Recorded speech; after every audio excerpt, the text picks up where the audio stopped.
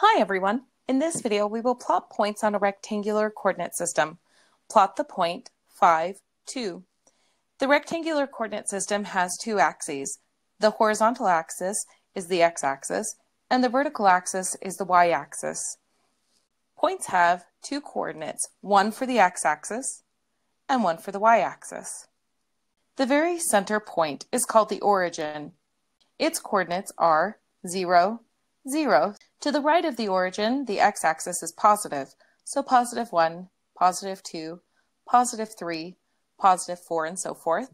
To the left of the origin, the x-axis is negative, so negative 1, negative 2, negative 3, negative 4, and so on. The y-axis also has positives and negatives.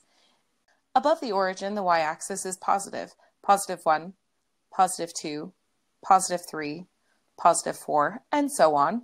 And below the origin, it's negative, so it's negative 1, negative 2, negative 3, negative 4, and so on. Our point is positive 5, positive 2.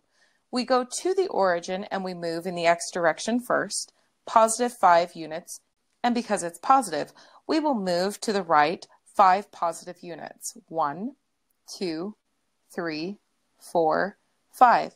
From this point, we will move in the y direction, positive 2 units. 1, 2. Now where we land, this is where we plot our point, and we can label it as 5, 2, and now we're all done.